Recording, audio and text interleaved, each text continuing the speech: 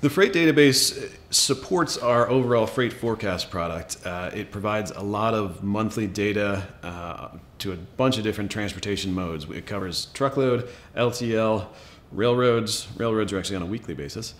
It also covers air cargo and port activity. And some of the unique data sets that are in there that are not widely available include LTL tonnage on a monthly basis. We've been tracking this for a long period of time from the public companies. That's not really available anywhere else.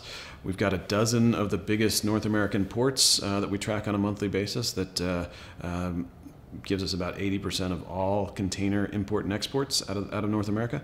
And we've got weekly rail data by railroad covering all 7 Class 1s for about the last 20 years. And so we think these are some of the unique data points that go into our overall freight forecasting, but should provide some value on their own to our customers. Probably the biggest benefit is just to help our customers to keep up to speed with what's happening in the transportation industry. The potential subscribers to the freight database could include anyone from an investment analyst who's looking for data, to a shipper, to a logistics professional, to a trucking company who just wants to understand everything going on in their industry.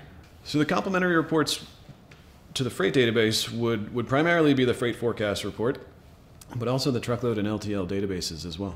If you're interested in subscribing to the freight database, please click the button below or give us a call at 812-379-2085.